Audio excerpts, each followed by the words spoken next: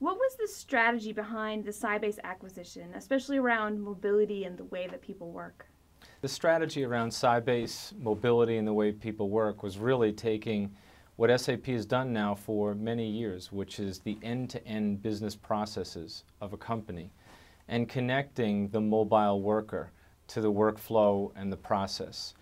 And the beauty of mobile is that 6.5 billion mobile workers will be looking to access applications on their devices between now and 2014.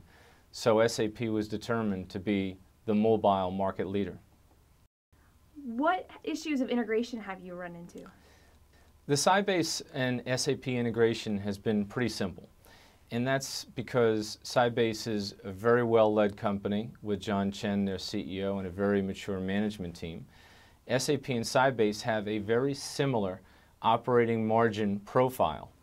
So our integration efforts were always based on customer value and going to market more effectively.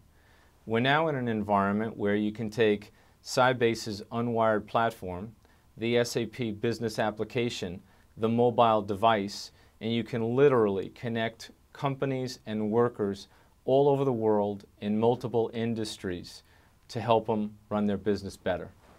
Why do you think it's important for businesses to operate sustainably, and what is SAP specifically doing around sustainability?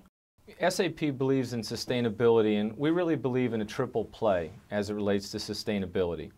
First of all, Jim and I, when we became co-CEOs, worked with the board to establish a vision, and that vision was to make the world run better.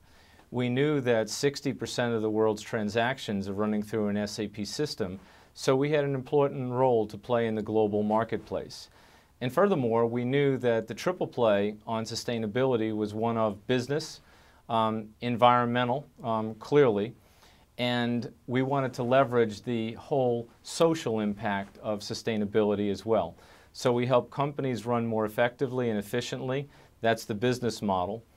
Societies are now grabbing on to our solutions because helping the world run better is really what we do. And if you look at societies like Ghana as an example, and if you take somebody that's working with shea nuts in Ghana and connecting that value chain from the farm all the way through to the business network, we really do get in front of making that run better.